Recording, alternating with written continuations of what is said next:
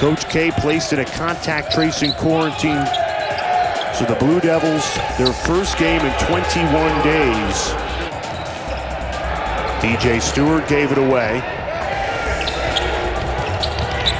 Up ahead to Rich Kelly for the easy lay-in. Kelly making his first career start for Boston. Atmosphere and the energy that they're going to have to create without the Cameron Indoor crazies there. And certainly it's in factor, and it's certainly something that's going to be.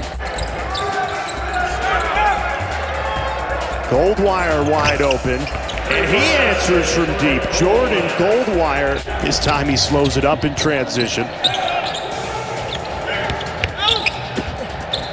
High off the glass and down. Rich Kelly feeling himself early. Poked away. How about Boston College? Timeout, John Shire. Left open for three. It's good from DJ Stewart. Certainly a little rusty, particularly on the defensive end. But they've come out alive. DJ Stewart over to Jeremy Roach. And get them into their offense and try to put them in a position to win the game. Steph Mitchell has his pocket picked by Roach, dumps it off. Here's Wendell Moore Jr. Kick out, Hurt for the tie. He's got it! Felder almost gave that one away. Instead stays with BC. Count it, plus the foul. Heath on the drive, lost the handle again. Goldwire picks it up. Duke in transition. Blue Devils back in front, and it's Wendell Moore Jr. again. 24 fast break points today. A little too fast there. Heath pull up pop. Can't knock it down. Langford Jr. there to clean it up.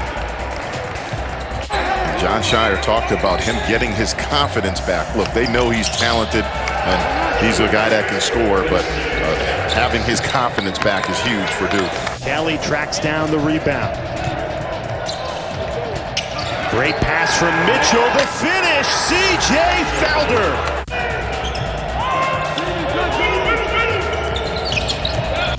Here's Goldwire leaning in, and it falls. Tied at 71. Matthew Hurt for three, and he hits it! The sophomore comes up clutch. Believe it or not, that's the biggest lead of the night for Duke. Felder lost the handle. Regained it. Count it, plus the foul. Roach the inbounder. Floats it to Wendell Moore Jr. Step back, and he buries it! Wendell Moore Jr. Duke hangs on 83-82.